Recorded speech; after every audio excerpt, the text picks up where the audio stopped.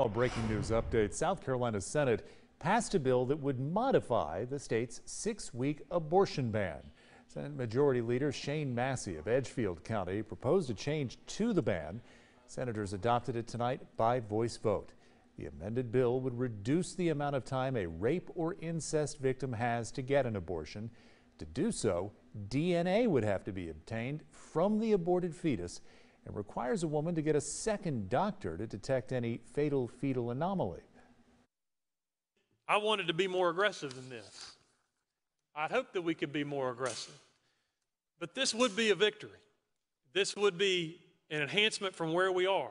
Not only do we shore up Heartbeat, which we all put a lot of effort into, but we're actually making it stronger. The bill now returns to the House, which passed a near total ban with limited rape and incest exceptions.